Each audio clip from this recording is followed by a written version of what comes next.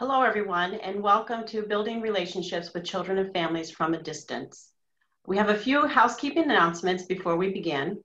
This session is going to be recorded, and all participants will receive an email tomorrow afternoon with a certificate of attendance and a link to the recording. So keep that in mind as we go through this webinar today. My name is Shannon Lockhart, and I'm an Early Childhood Applied Practice Manager for the HighScope Foundation. I have a master's degree in early childhood education, which was jointly between Oakland University and the HighScope Foundation. I work directly with the early childhood department and some with the research department, and I oversee the curriculum development and training for the infant and toddler curriculum, as well as help out with the preschool. And I oversee the training of trainers and the coaching pieces here at HighScope.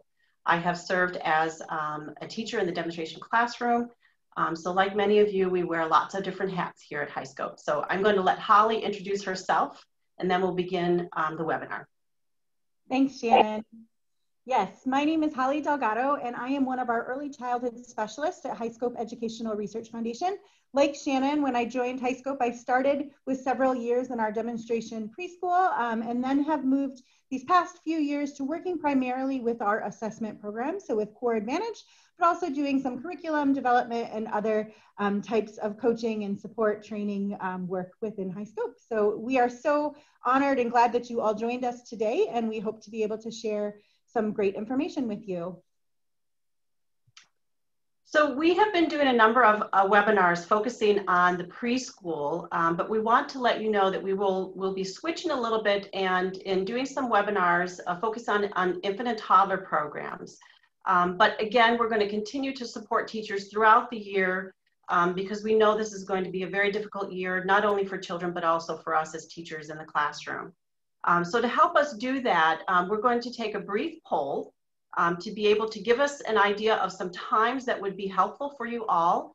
Now that we're all back in the classroom and teaching, you know, what would be the best times to do these webinars for you so that we're supporting you in the classroom. So take a couple seconds or minutes or a few minutes to do this poll for us.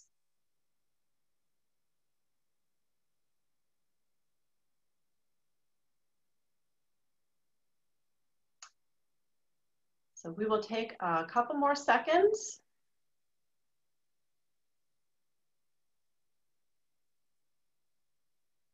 We thank you very much for participating in this, and we want to meet everyone's needs. So we'll do the best that we can to provide the times that will generate as many people. But just know that the recordings will be available too.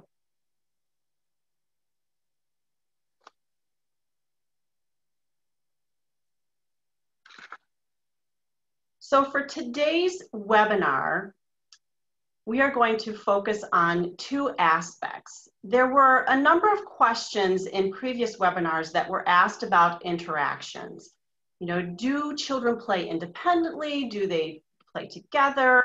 How will we control interactions with children? How do we comfort first-time children or even children in distress? Can we hug them? Can we show them affection? How can we be responsive teachers without compromising children and teachers?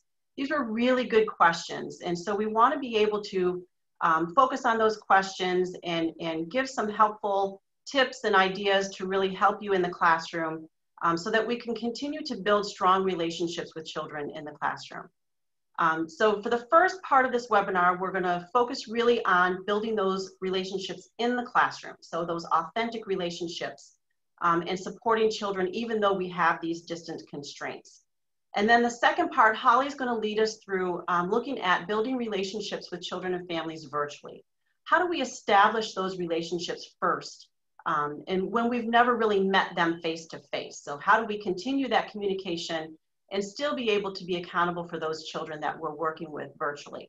And then we will end with questions and answers. So first, we're going to discuss how to support children safely while building a strong foundation for understanding relationships, even though there are these social distancing limitations. So we know this year is not going to be an ideal learning situation.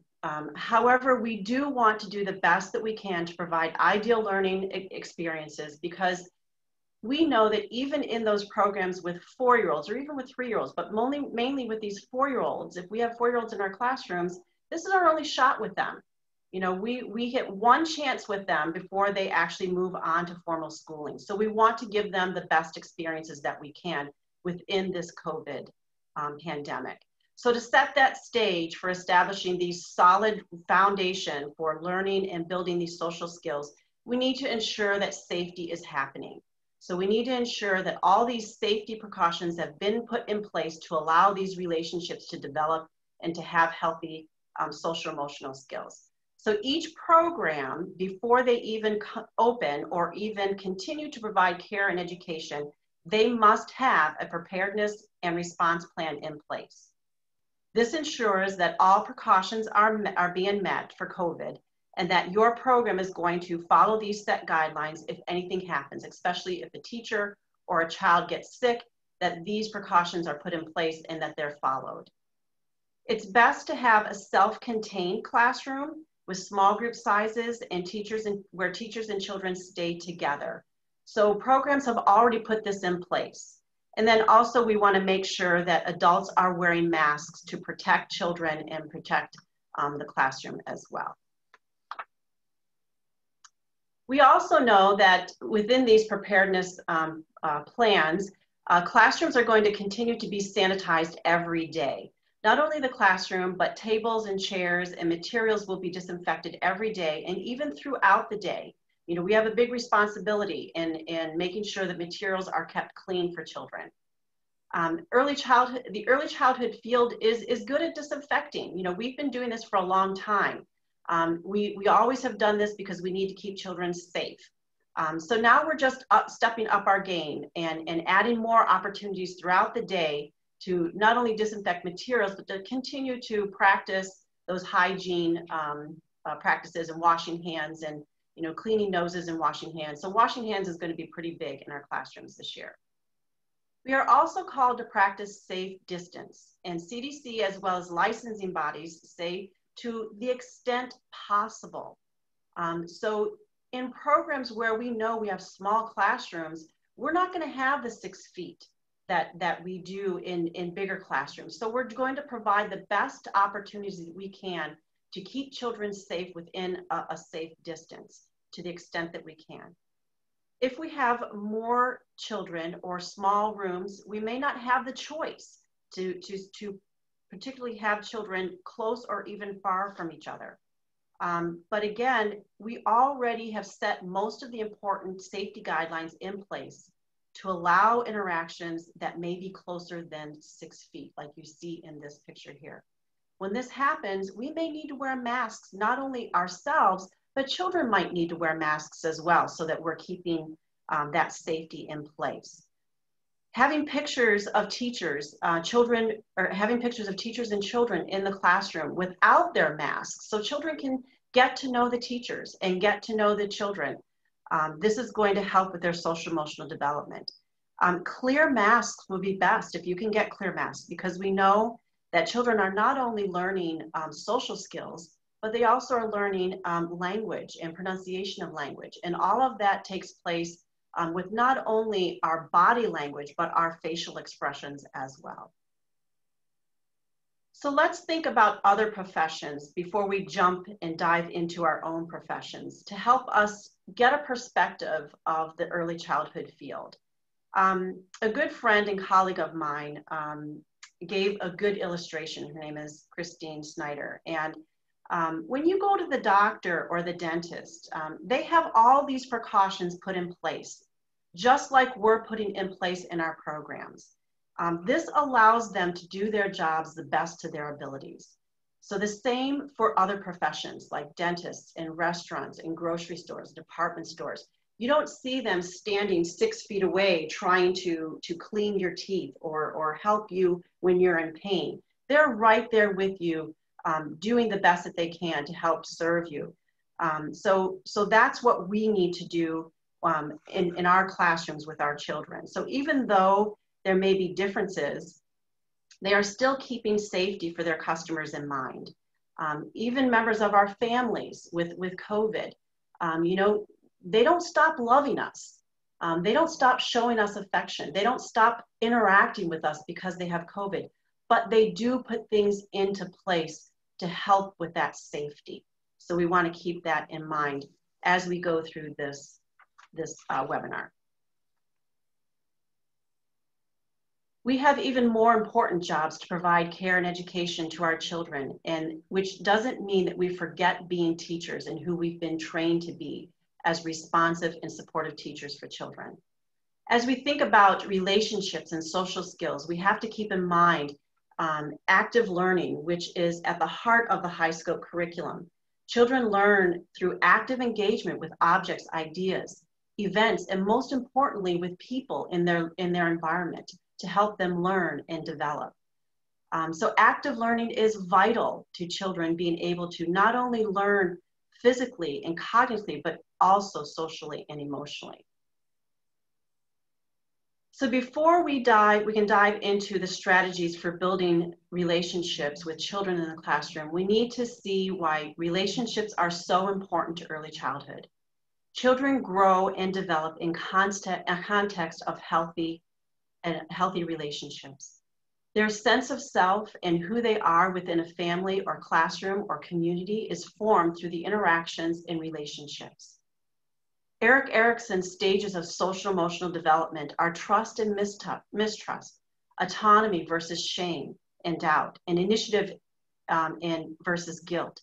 This age is a key time where children are learning about relationships, through trusted relationships with adults, and they're learning friendships with others. Children are social beings even from infancy. We are social beings. What is the one thing that we live by as teachers to help children?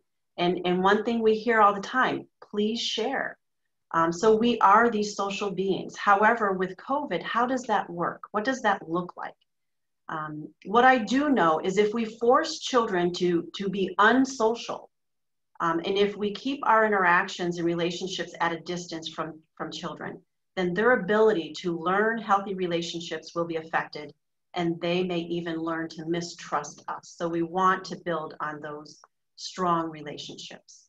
So the most important point that we must keep in mind is that through reciprocal, this back and forth, give and take, communication and interactions that we have with children, and responsive interactions that we have with others, children are building an internal model and laying the foundation of how they will establish relationships with others for the rest of their lives. That's how important relationships and social emotional development are for children.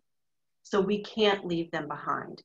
All learning and development takes place within healthy relationships. And also healthy social and emotional development. So this learning cannot wait. There has to be there will be long-term consequences if we do. These interaction strategies that we're going to be covering here for the next few minutes are the essence of relationship building in the HighScope curriculum. We know children come from all different types of environments and cultures, with or without COVID. We've been doing this for a long time.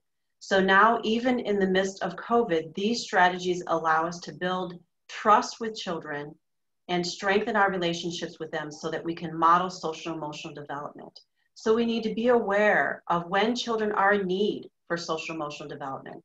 We need to be able to assure them that things are going to be okay by acknowledging their feelings and offering that comfort and contact that they need. So when we see a child in distress, we need to be there for this child. We don't want children who are feeling in distress to just be sitting there. We can't just leave children crying. We have to be able to support them. We have to acknowledge those feelings and provide that comfort and affection. And again, just keep in mind that many of these pictures have been taken before COVID, so teachers don't have their masks on, but what we want to keep in mind is that teachers would be wearing their masks during COVID. So here you can see this teacher, she doesn't have her mask on, but again, this was taken prior to COVID. But as of now, in COVID, we would be wearing our masks. So even comforting children during COVID with our masks on are important and vital to those children. Because again, they're building trust with us. And if they can't trust that we're going to take care of their needs, then they're not going to build trust with us. So even after all, we've comforted them, we've offered them, we've calmed their feelings down, we've reassured them. When everything's feeling well and we've touched them, we've wiped their tears, we've wiped their noses, we need to wash our hands. So we need to make sure that we're following those safety procedures. Other ways to offer comfort and contact is to ask children what they need. Oh, you're looking really sad. How can I help you? You're feeling really sad that mom had to leave today. What can we do to help you feel better? So always keep in contact, in touch with them. In the morning, we greet children, and a lot of times, most of the time when I was teaching, they got a hug, so how do we do that now that we have COVID? It's okay to give hugs as children need them, but if you want to set a morning ritual, ask them how they want to be greeted. Maybe it is that you do air hugs or air high fives, whatever, or an elbow or whatever they want to do in terms of greeting them and showing them that you're present here with them and that you are interested in and want to know and love them. We want to look for children's strengths, even when they are not abiding by those social distancing rules. Sometimes the children are going to forget. Again, they're social beings. We're social beings again. I always forget. I forget to put my mask on, or I forget not to touch somebody, or I forget, that it's not okay to be closer than 6 feet. So even we forget. So we're going to constantly need to remind children. So having concrete ideas by social stories and talking with them throughout the day about these things, but don't make it feel as though they've done something wrong, because they haven't. They haven't done anything wrong. And again, we want them to build those relationships with us and not distrust us.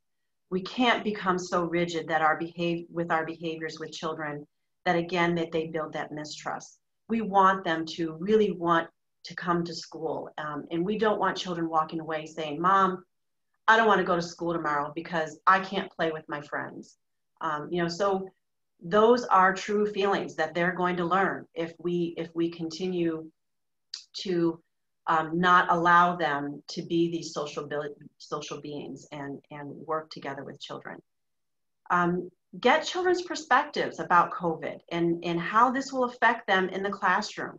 As situations come up, we can put things in place, but there's always going to be things that are going to occur. Use those opportunities as problem-solving situations and social stories and talking with children about what might happen and coming up with ideas that you can do. This will be a learning process for everyone. And when we involve children in decision-making within reason, then we can better meet their needs. So another strategy is to form authentic relationships with children. We need to be present, sharing ourselves with children, enjoying our time with them. I know it's going to be stressful. From day to day, we're going to be stressed because we have to take temperatures. And what if we hear if somebody comes down with COVID? How do we help prevent that stress from getting into our classrooms? And so we have to practice ways that are going to calm our bodies down and calm our minds so that we can provide a safe environment for children as well as ourselves. Take interest in what they're doing and what they're learning. Take pleasure even in the small moments when you see a bug crawling up a child's arm. Take time to talk about that and get children's perspective of that. Remember that learning can take place outdoors as well. So take as much advantage, especially those of us in the more winter areas. We have to take advantage of the time that we have outside so that children can be learning. Take small group time outside, take large group time outside. That's going to help be able to build those interactions that we have with children in safe ways. But when we can't provide that, then we can always work other ways to develop that. So we want to have those authentic conversations as well with children. Modeling give and take communication skills so children can develop strong language and communication skills themselves. when we ask thought-provoking questions to get them to think about what they're doing and the ideas they have, then their learning goes further and their language and vocabulary increases. Even in the midst of COVID, I may not lie next to a child and read a book or talk with them about it. But if I did, I would have a mask on, and I would make sure that I'm conversing with them as a partner and talking with them about what they're learning. Children still need to know the closeness of adults, especially those who come from families who don't get this at home, because you are their only resource in ways of building those relationships with them. The major question that has to be asked is, what do I do about children sharing and interacting with one another during work time or choice time? Like I mentioned earlier, children are social beings, and so are we. Because learning about healthy social skills are so vital to children at this age, we have to allow this to happen within reason. If children do not want to play with each other, then great. There's times where we can provide those social distancing. We still want them to be able to see what each other are doing and build and learn from each other. So even though these children are working across the room from each other, they can still see each other working and get ideas and talk with each other about that. However, when children do want to play with each other, or maybe it's not right, or maybe they're not sitting right next to each other, but maybe it is that they're sitting across the table from each other. Or maybe when they do want to play with each other in a way that they're role playing, then maybe we ask them to put masks on. Maybe it is that we ourselves who are wearing masks as adults and teachers, and when we join their play, we want them to wear masks too, because they're going to be a little bit closer to them. And it's okay to ask them to wear a mask during role play in that house area or that block area, so that they're practicing those safe things in the classroom. So we as teachers also want to join children at their level, parallel play with them and take on roles with them. But when we do share materials, we might need to go wash our hands and make sure that we're following those procedures. Again, when we engage in interactions with children, we're going to be wearing those masks, but we still want to use the same strategies for participating in their play. Again, the easiest way to engage in children's play is using those materials ourselves. So making sure that we have a set of materials ourselves, and when we're done with this, put it in the box that needs to be disinfected, so that those materials are going to be cleaned and safe for the next use. And then we want to make sure that we keep within those same the role playing that they assign us to, and match that complexity with their play. So the last strategy and important to children's self-regulation is developing those social problem skills. Children will have conflicts even with COVID. We know that it doesn't matter whether sickness is happening or whether it's just an ordinary day, conflicts are going to happen. So when we treat this learning as any other learning skill instead of punishment, then children will learn skills that allow them to resolve conflicts with others instead of resulting in violence, which these skills will carry on into adulthood.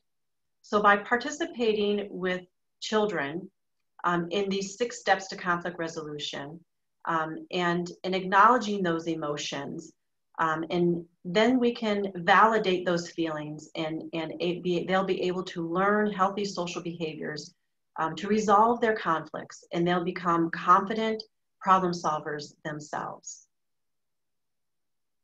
So we've briefly taken a look at adult-child interaction strategies that will allow us to continue to build healthy, strong relationships with children with some modifications in our interactions. But one thing that we need to keep in mind is that whatever our programs have set in place, we're giving you recommendations, but we can't tell you that this is what should be done. You have to follow what your program tells you to do. So can we advocate for best practice? Absolutely. So talking with your supervisors, talking with your directors, and talking about what's best practice, and still allowing those interactions to happen, that would be best to do. So but we want you to be empowered as decision makers yourselves. We want you to think about your children. What is best for them? What do you see happening for them? How are you meeting their needs? So you're taking cues from them. So we can give you all these great ideas, but ultimately you need to decide on yourself what is going to be best for your children and what's happening in your classroom. Look to your curriculum for ideas. Look to your curriculum for ways of working with children and interacting with them. Try it out. If it works, great. If it doesn't, go back to the drawing board. Work with your co-teachers and brainstorm with your co-teachers about how things are going and get ideas from other teachers about what's happening in their programs, because that's all going to help you be a better teacher and help with children in the classroom. Ask children for their ideas. You know, they have great ideas, and it's great to share your feelings and your anxieties with them. I'm worried about how you guys are interacting right now. You know, you're really close to each other without masks. So I'm wondering if maybe we might need to get masks on right now if you're going to continue. So it's okay to talk things through with them, but be careful that we're not setting a stage of fright for children. We want children to be safe in our environment so that they can explore and build relationships with others and with ourselves. Refer to NACCE. They have wonderful resources. Continue to check the HighScope website out. We have lots of ways of supporting and continue to help you. So I'm going to hand things over to Holly, who's going to focus more on establishing relationships with children and families virtually. Great. Thank you so much, Shannon. I really, really appreciate the mix of pictures of our normal as we used to know it as early childhood educators with what's our now normal in light of this pandemic. You're so right. Thank you so much for just reminding us that COVID cannot win. The results of that could be just detrimental to child growth and development. Our social presence, our emotional body language, all of that is so important right now, and we really need to pay attention to that as educators. We simply cannot use COVID-19 as an excuse to not provide children what we know, what years of research has told us, what we know that children need to grow and develop. High quality adult-child interactions must occur, even if it's from a slightly further distance or from behind masks.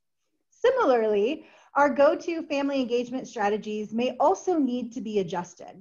However, it also remains as important as ever. For many of us, we are in a completely virtual environment. So it begs the question, how do we establish relationships through screens?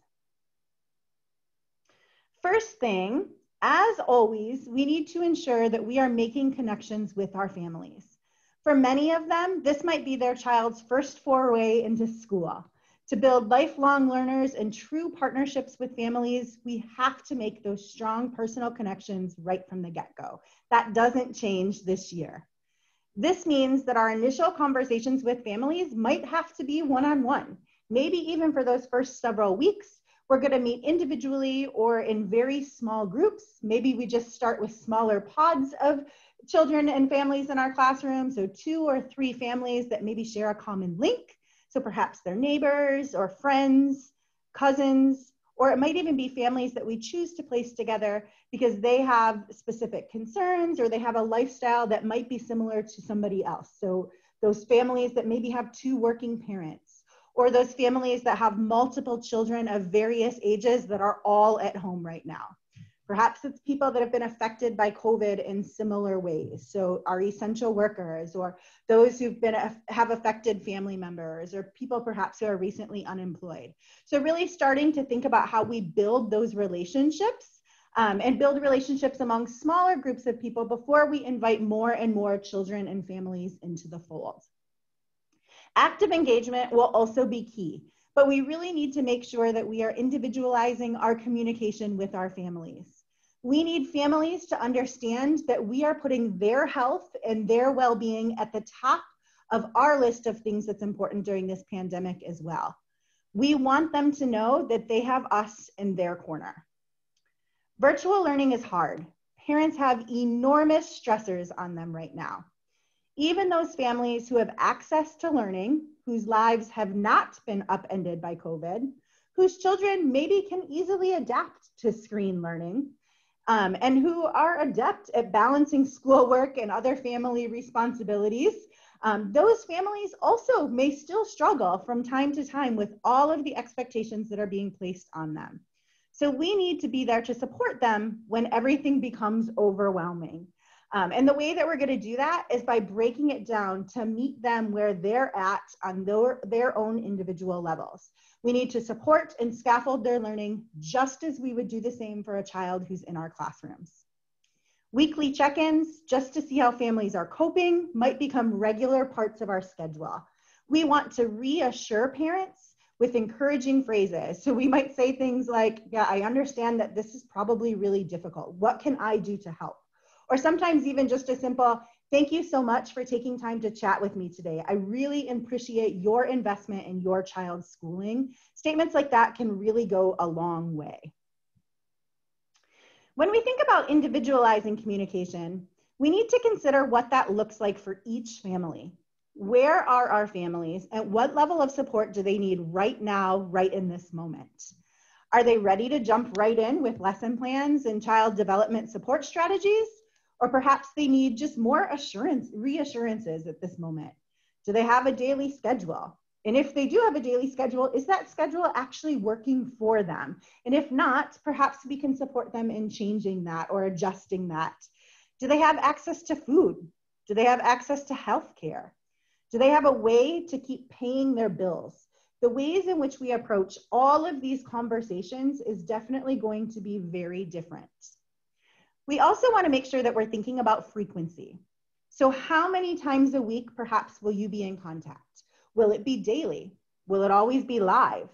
Or might it include some different types of communication, perhaps email or mailing of pamphlets or other resources, phone calls, pre-recorded videos? All of those are different ways that we can communicate, and we can think about how we're designing that all together. We also want to think about how long we're going to allot for each of these conversations. If the child is involved, we definitely want to make sure that we are aware of the American Academy of Pediatrics guidelines, and we're keeping those in mind as we're designing these interactions. So perhaps we're just going to have 10 or 15-minute small group time that involves some children, but then we're going to stay on to chat with parents for an additional 5 minutes to share some additional extension activities. We also want to think about where these conversations might take place. Do they all need to be virtual? Or might we be able to practice some social distancing, perhaps at the family's home, on their front yard or their backyard, or maybe it's at your center or school's playground? We may be able to set up some sort of a drive-through where parents can come drive through and pick up some supplies and materials and drop off different supplies and materials that they had at home, and we can have some exchanges that way. The location or the mode of communication might need to change throughout the week or throughout your month based on the type of activity that we are providing. We may also want to work with families to determine their needs. So whether you put out a formal survey or you gather information just based on our informal conversations that we're having with families, we want to determine what the family considers to be their hopes and dreams, right? What are they hoping to get out of this virtual arrangement? We can set those goals together with the family. We can design our lessons and our engagement strategies around those goals. We want to figure out the supports that family members think that they might need, and then design some solutions together to whatever their barriers of participation are. Finally, to truly support families, we really want to make sure that we are building in consistency and routines.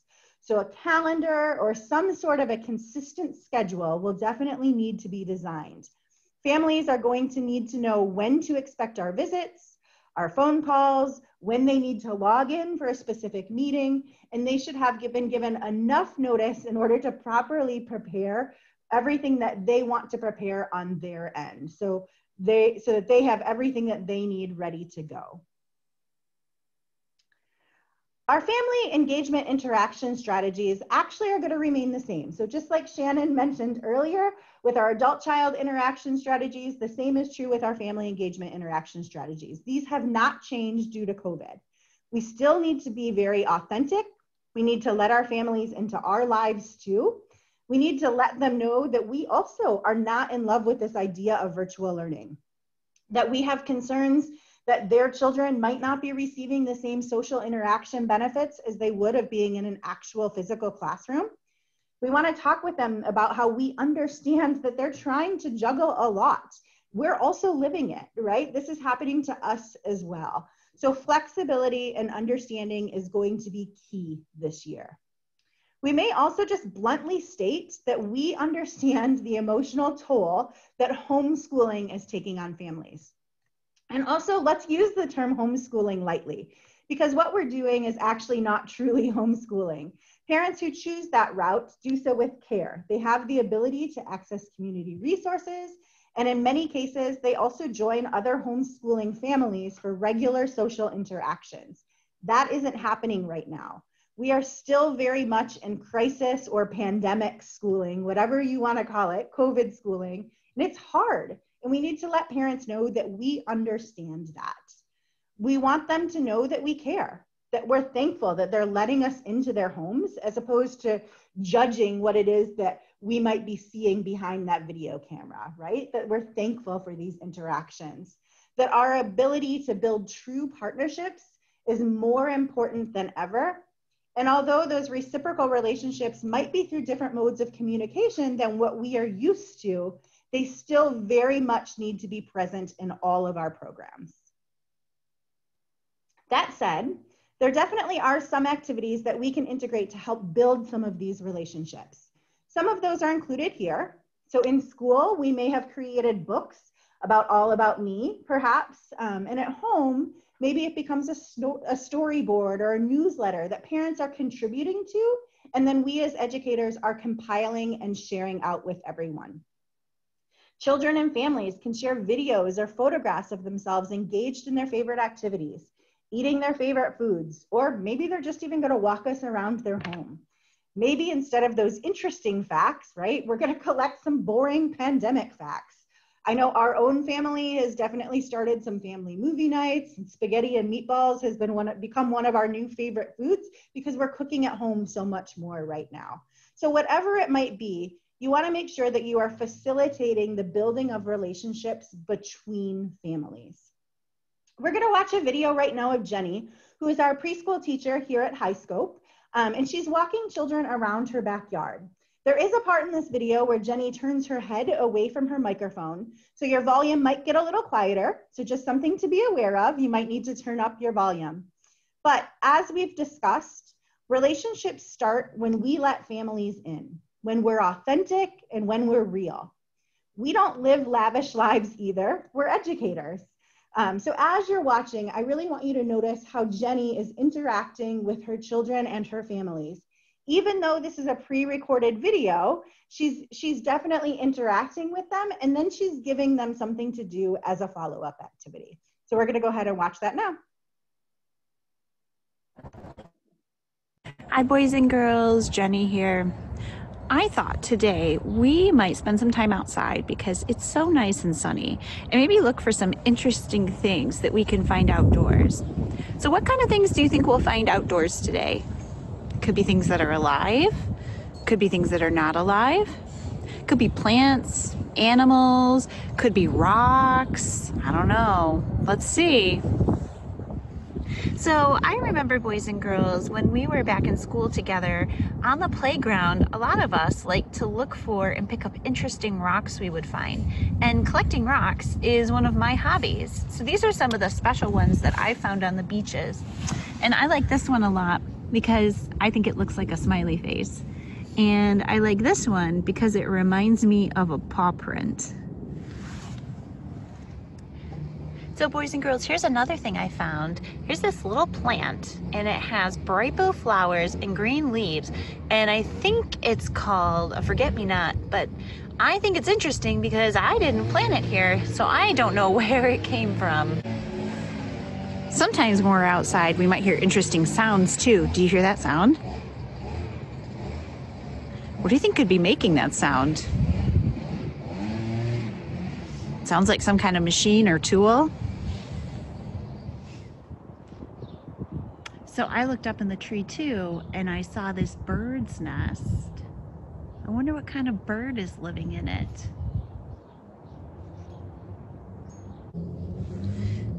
So I found some interesting kinds of plants too. You see that yellow flower in the middle? That's called a dandelion.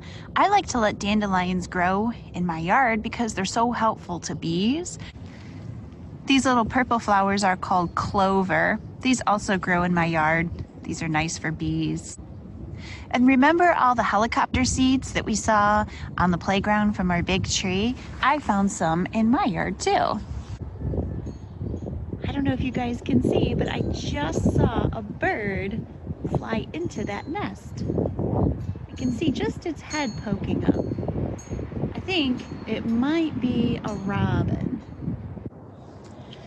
Something else I like to look at is the clouds too. Sometimes you can see interesting shapes in the clouds. So I remember a question that some of you boys and girls would ask me was about what kind of car do I drive and what did it look like? Well, there it is. It's a gray Escape. So I decided to see what was underneath these rocks. Let's see what's underneath these.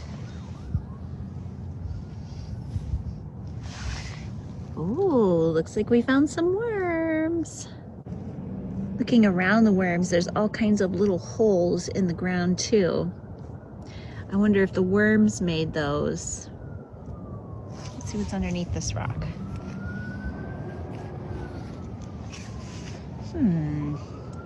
More holes, but I don't see any worms. Well, boys and girls, thank you for exploring my yard with me. I hope you liked seeing some of the things around my backyard. I wonder what you'll find around your home outside. Take a picture, let us know. Till next time, bye.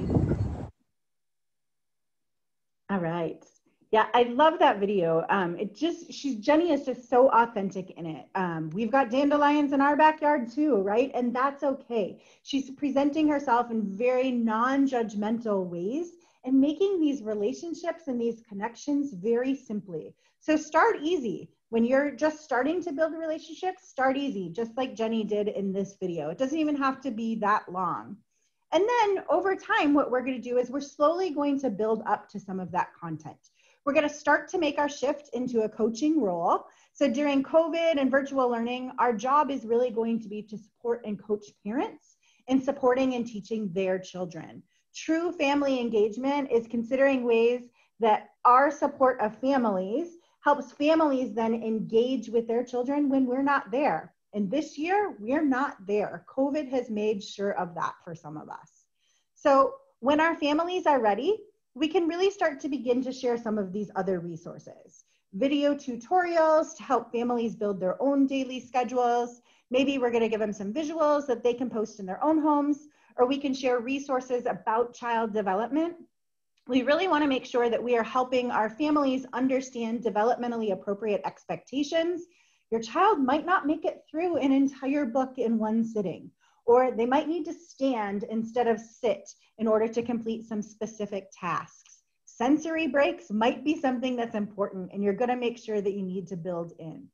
All of this information we can share with families, again, on that individualized level, when you determine that families are ready to digest it.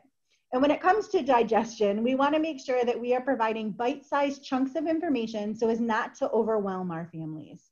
We want to remember that our goal is relationship building and a partnership. When we're creating lesson plans, whether that's a small group or a large group or even a read aloud, we want to make sure that we're providing the information in a way that's built for success. So think carefully about the materials. Are the materials that are in every child's home? Is there a material that you're providing perhaps? Or have you given enough options for materials that parents can successfully implement without feeling the pressure to complete the activity in the exact same way as you? We also want to differentiate for different levels. So we're going to talk about child development and what children might do during an activity. And then we're going to follow that up with ways that family members can support and scaffold their own children's learning. We're going to offer a mixture of live virtual activities, perhaps those where we're modeling for family members some of those strategies in the moment by responding to their child and engaging directly with them. And then we may also have some pre-recorded videos that include strategies right within the recording. We're actually going to watch another video right now.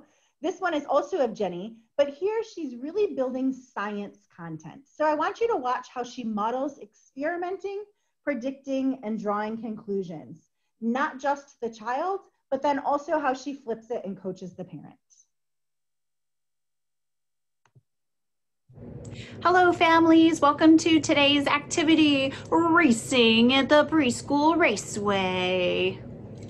For this activity, you'll need the small toy car that was included in your materials activity kit for the week, and also something to make a ramp to roll your car down and something to prop that ramp up. I'm using a long piece of cardboard and a shoebox. You could also use things like plastic tote lids, cookie sheets, large books, paper tubes, clipboards, anything that's large enough to roll a car down. So in this activity, we're going to be scientists by making predictions and experimenting to test our ideas out. Every experiment starts with a question, and our question is today, what do you predict will happen when we put this car at the top of the ramp? And remember, prediction is when you say something that you think will happen. Let's make our predictions. I predict that when I put my car at the top of the ramp, it's gonna roll down. Maybe fast, I don't know. Let's test out that idea by experimenting. All right, are you ready for the first experiment? Let's see what happens. Whoa, what happened? It rolled down the ramp, it did. It didn't go really fast though. It kind of went medium speed, not fast, but not slow. What do you think made it go that speed? It looks like part of my prediction was correct. I predicted that if I put it on the top of the ramp, that it would roll down, but I thought it was gonna go fast, but it kind of just went medium. That leads us to our next question. How do you think we can make it go even faster? I remember a while back seeing balls rolling down the slide at the playground. And when we put the balls towards the bottom of the slide where it wasn't very high, the balls didn't roll fast. But I remember when we put the balls up high at the top of the slide, they rolled really fast. Just now, my ramp isn't that high, so it didn't go very fast. I'm predicting that maybe if we move this end of the ramp up higher and taller like the tall side, I'm predicting that it might make my car go faster. Let's experiment and test it out. All right, guys, so I raised up the incline of our ramp, so now it's more steep, like the slide. So let's test it out. Remember, we predicted that it would go faster. Let's see what happens. Are you ready? Whoa, did you see that? Oh my goodness. It did go faster. Our prediction was correct. The taller the ramp and the higher the slope, the faster it went.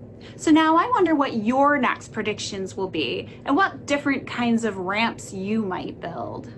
Show us and tell us about your raceways. What kinds of predictions did you make? And what happened when you experimented? Was it what you expected, or did something different happen? And why do you think it happened that way? So while you're racing cars at home with your preschooler, you can comment on how they're using the materials, how they're making their ramps, and what they're doing with them. You can ask them to describe what's happening and also to explain their thinking by asking them questions like, why do you think that happened that way? When you try out this activity with your preschooler, you can extend it by trying out different kinds of materials of different lengths and sizes to use as a ramp. You can experiment with different heights to use as inclines for the ramp. Also try starting your race out in different spots on the ramp, from the top to the bottom, and see how it happens differently. If you have extra things to roll down the ramp like balls, extra cars, toilet paper tubes, maybe roll them side by side and have a race. You can also use measuring tapes and rulers to mark and measure distance. You could also use a stopwatch or the timer on your cell phone to measure the length of time that the material rolls. To send us your results, you can send us notes, pictures, and videos via email, and also send us your results through the Core Advantage Family Portal. We can't wait to hear from you. Until next time, bye. Great. So I apologize for the lag. I noticed that there was a little bit of lag on my end. So if that happened on your end as well, this video will be posted on our YouTube site. So you can get it and see the actual video without that lag time there.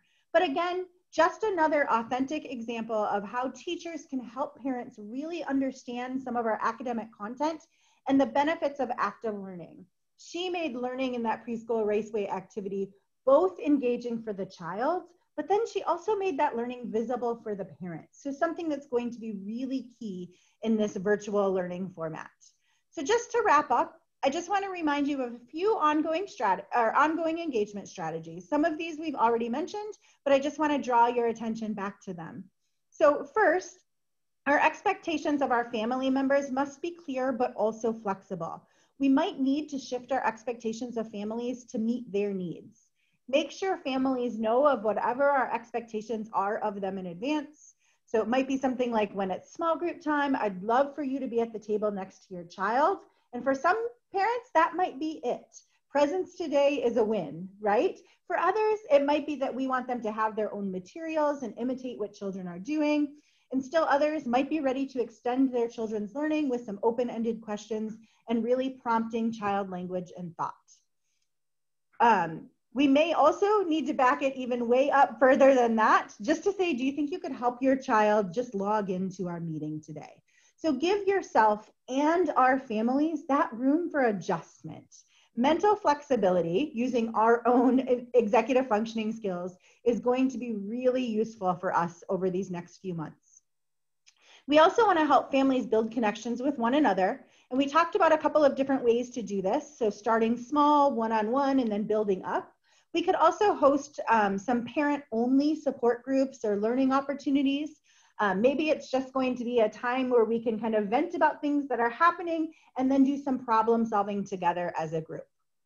Weekly check-ins, again, where we're focused on the health and the well-being of the family first, are going to become especially important when somebody isn't present in one of your meetings.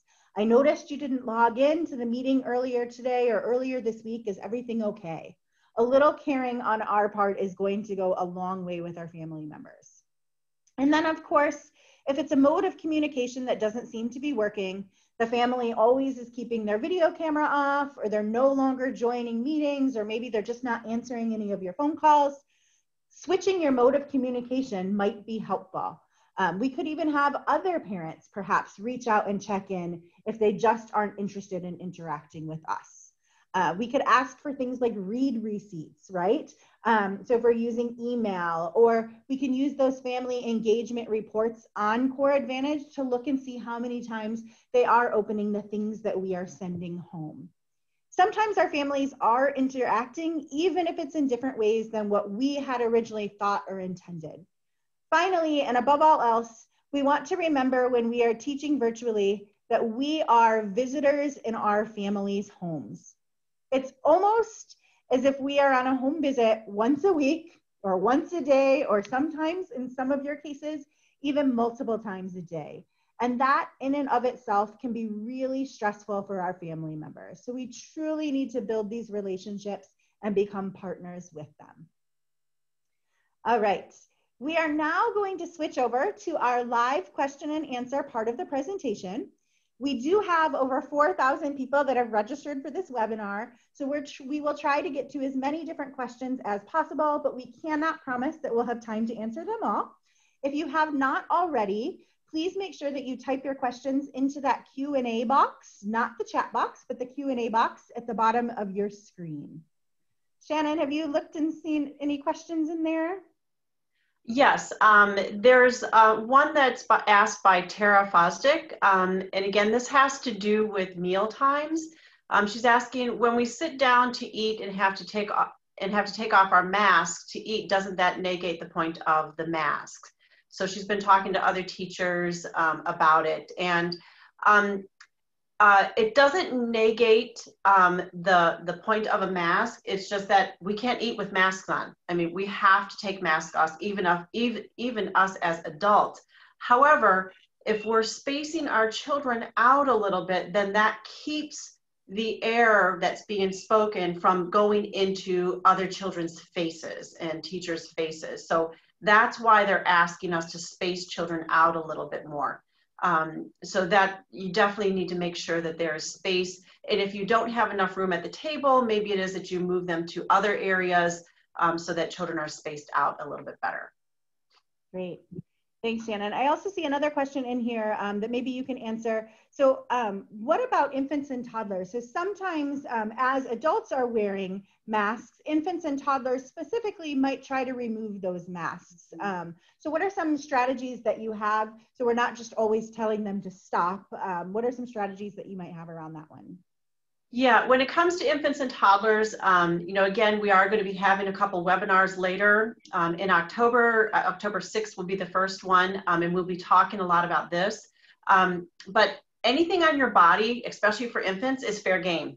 So we know even infants go for glasses, they go for necklaces, they go for hair. You know, it's just really exploring who you are as a teacher and as a person in their life. So the masks are going to be another thing for them to explore. And it's just something that we're going to have get used to, that they're just going to do it. Great. I see another question in here about how are children going to be able to perhaps build some social skills with teachers' assistants if they're not able to see and interact with those teachers' assistants? Shannon, do you have any kind of thoughts related to that one? Yeah, that's an interesting question. I'm a little confused. I'm assuming that the teacher assistants are not going to be in the classrooms. Maybe it's more of a virtual question, Holly. Maybe it is that only the teacher is being seen on virtually versus the assistants who are going to be working with them. So maybe you can kind of chime in as well. Got it. Oh yeah. Okay. So I think I was thinking that maybe we're making smaller classroom sizes. I think either way, right? Whether we're virtual or whether we are live and in the classroom, we want children to be able to build relationships with those teachers that they have the most direct interactions with. So whether you're in a classroom, if the teacher assistant simply isn't in the classroom, right, then we are not building relationships, especially with that person. However, I do also think it's going to be really important for our teachers to really work together as a team, and for both teachers, all teachers in the classroom, to really be thinking about where our children developmentally right now and be able to bounce planning ideas off of one another.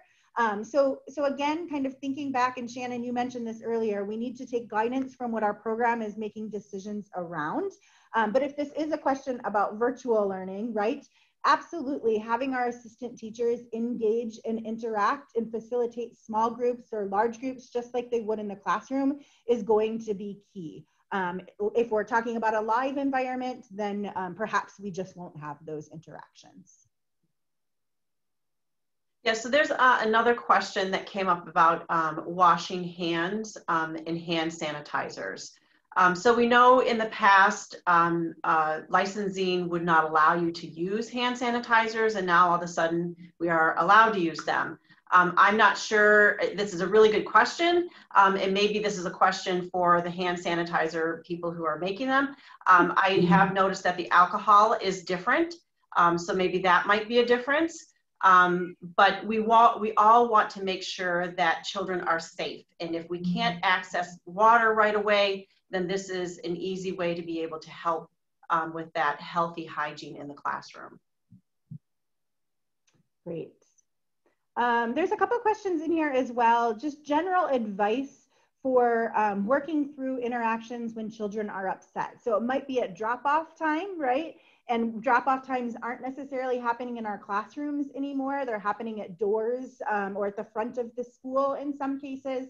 So any advice, Shannon, that you might have for engaging with children who perhaps are just working through some hard, tough, upset feelings? I think the biggest thing that is our best friend is acknowledging children's feelings, is really getting down and really seeing them face to face, communicating and building those relationships.